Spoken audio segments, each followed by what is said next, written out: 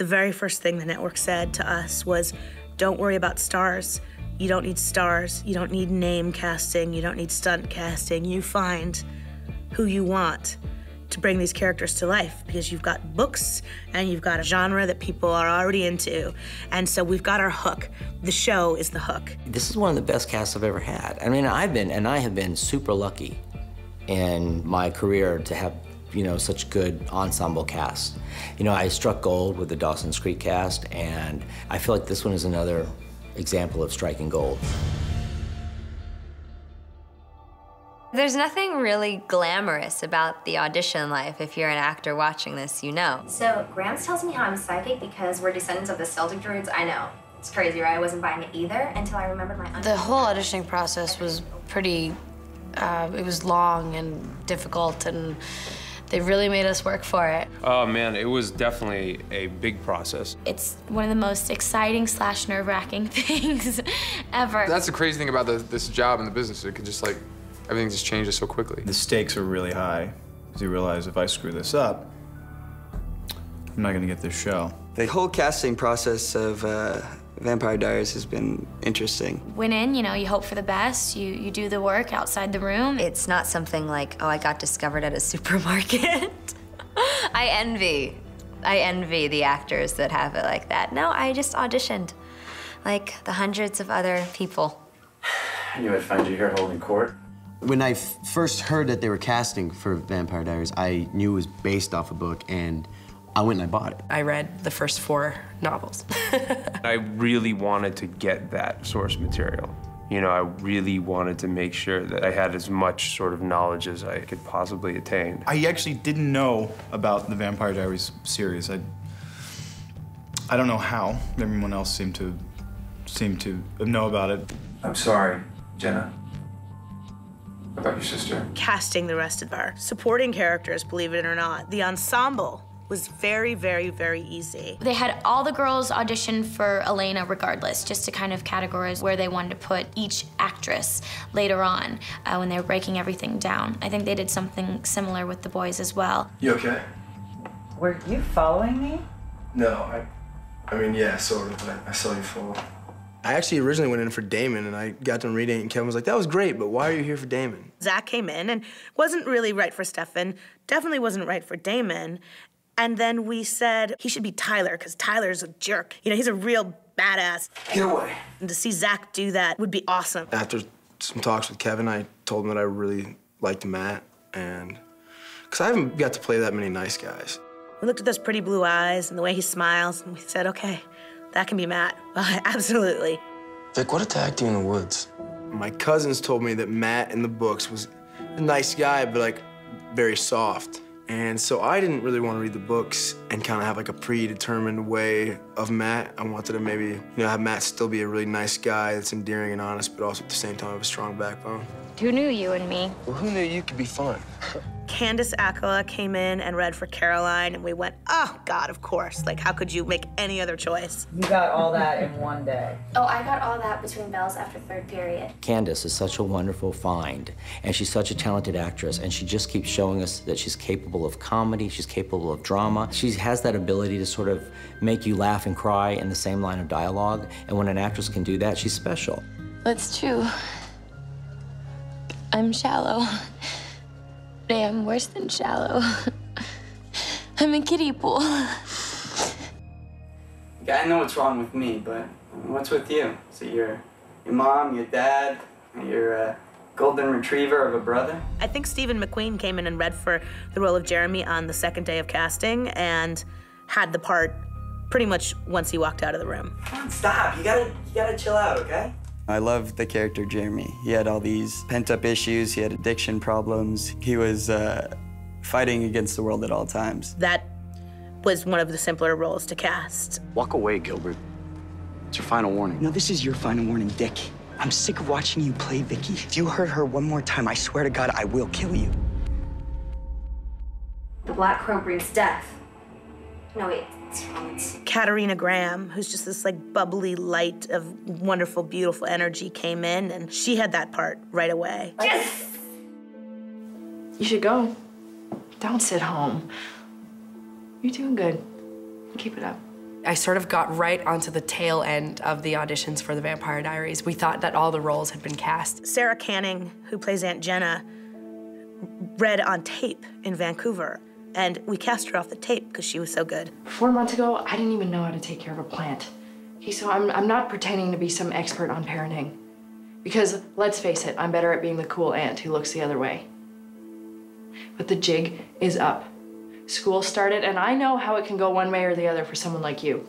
So we're gonna go textbook on this one. Julie kind of really pushed for me. I owe it all to Julie and Kevin, really. I'm not gonna invite you in. Forget it. Come on, Jenna. It's me. Jesus, Tyler. What the hell's that? Sorry. I went in a few times in the audition room, met with Kevin and Julie, and discussed certain roles and where they thought that I felt in better. Michael Trevino's a terrific actor. He's very skilled, he's very talented, he's very well trained, and he's capable of almost anything. Michael Trevino, when he came in and read for Tyler, he's just perfect. He embodies that arrogant, privileged bully really well. And it wasn't, given to me. I definitely had to fight for Tyler. Don't look so down. You can have it when I'm done. So we had this wonderful, easy time casting the rest of the show. And then there was Elena, Stefan, and Damon. We didn't want to necessarily cast the boys until we knew for sure we had the girl, and we couldn't completely cast the girl until we sort of knew we had the boys. And so it was one of those, which comes first? It was definitely a long process. Yeah, strange would be an understatement. Nina Dobrev was the first person who had her part of the threesome. Once we sort of zeroed in on her, it was done. It was done. She was Elena. When I first got the part and it was announced that I was playing Elena, so many people were outraged that I wasn't blonde, and they were saying, is she gonna dye her hair? Like, this can't be possible. L.J. Smith, the novelist of the Vampire Diaries, spends a lot of time talking about Elena's beautiful blonde hair, and everybody who knew the books first always saw Elena with blonde hair.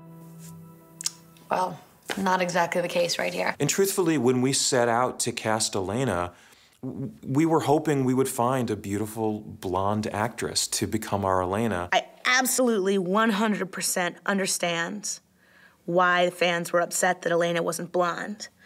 That being said, we have to build a television series that can run for many years, and it hinges around the actress who brings Elena to life. It was a sacrifice that had to be made, and we're not sorry. You need to chill yourself. Chill myself. Oh, okay, I get it. It's stoner talk. Dude, you're so cool. When Nina came in and sort of showed us what she could do, then we're just like, she's the girl to beat. And no blonde-haired actress walked in and beat her. We knew how special Nina was, and there was no looking back. And then Damon and Stefan had to be cast. We couldn't find the chemistry. We couldn't find the right actors to embody either of those roles. We had sort of seen a lot of actors, and we could not find a Damon. Somewhere in the midst of all that, we got a call saying that Ian Somerhalder would be interested in talking about the role of Damon. His whole journey of being cast was, another whole story. It was about 7 days or 10 days of just really intense meetings and nail chewing, and because when you want something, you want it. Why are you here? I can ask you the very same question, but I'm fairly certain that your answer could be summed up in one little word. Elena. He came in and he met with us and we talked to him and we were convinced this was our guy, total home run. And then he went in front of the studio and the network to get the job officially. Kevin and Julie in the studio, they were all fighting for us, who they wanted. But the minute we cast him, everybody came out of the woodwork. Press, bloggers, internet, like, oh my God, perfect choice. And I think that set everybody's mind at ease. You must be Elena. I'm Damon, Stefan's brother. He didn't tell me he had a brother. Well, Stefan's not one to brag. Please, come. I'm sure Stefan will be along any second. He is so good in this part that thinking of anybody else in that role, you just can't even consider it. Hello, brother. Damon. The very last role to be cast of our series was Stefan. For the pilot and the TV series to work, The relationship between Elena and Stefan had to be magic. It's such an ordeal. We had Nina read opposite probably 30, 40, 50, I don't even know, too many different guys. I'm sorry, were you going somewhere? Yeah, I was just heading to see some friends, but did you want to come? Sure. It was quite the process. We saw Paul Wesley probably, I think he came in 9 times. I just remember he had this sort of old soul, historic feeling about him. He's very brooding and you just know that he's lived. Originally, they asked me to read for Damon. And I gladly, went to read for Damon, but I always had this, like, in my mind, Stefan was a character that I wanted to play. Oh, hi. Sorry, I was about to knock. So then he came in and read for Stefan halfway through casting for Peter Roth at Warner Brothers, and Peter said, "That's your guy."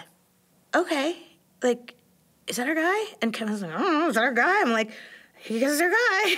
Like, we gotta shoot. It was about a week in that Paul Wesley did his first scene. It's the scene where Elena was running in the cemetery, and he's there out of nowhere. Were you following me? And the sun's just hitting him so perfectly, and his eyes are beautifully green, and he's just staring at her, and she's staring up at him. I'm Elena. I'm Stefan. I know. We have history together. It was phenomenal. It was phenomenal. Kevin and I both went, he's our guy. He is our guy. Oh my God, he is our guy. The look on her face, the way they connected in those moments, that's what worked for me. I said to myself, this is phenomenal. There is real chemistry between Paul Wesley and Nina Dobrev. Frankly, I can only apologize to the world for it taking us that long to even realize how spectacular he was. Are you okay? You should go. Really, it's nothing. It really worked out in a way that it was kind of like the universe and the stars lining up. It's just been a wonderful experience, from day one. So it couldn't have been a better outcome. We've really sort of come into our own, in a sense. Everything just sort of came together. I mean, the rest is history.